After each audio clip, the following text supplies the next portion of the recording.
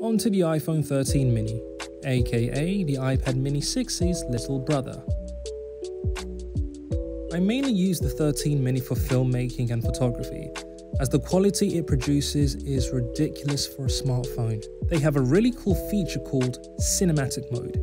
It's supposed to digitally replicate the depth of field you'd find in a more expensive camera. Lord knows it's not perfect, but not bad either. You can also edit the amount of blur post-shoot, which is incredible. To get an idea of what the mini combo can produce, check out this quick footage all shot and edited on my 13 mini and mini 6 gen.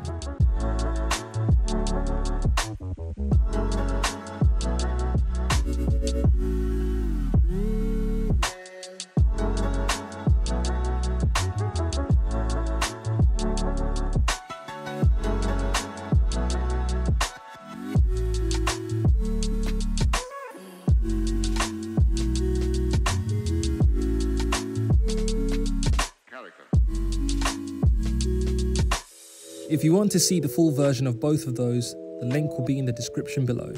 Thanks for hanging out, and see you beautiful bunch next time.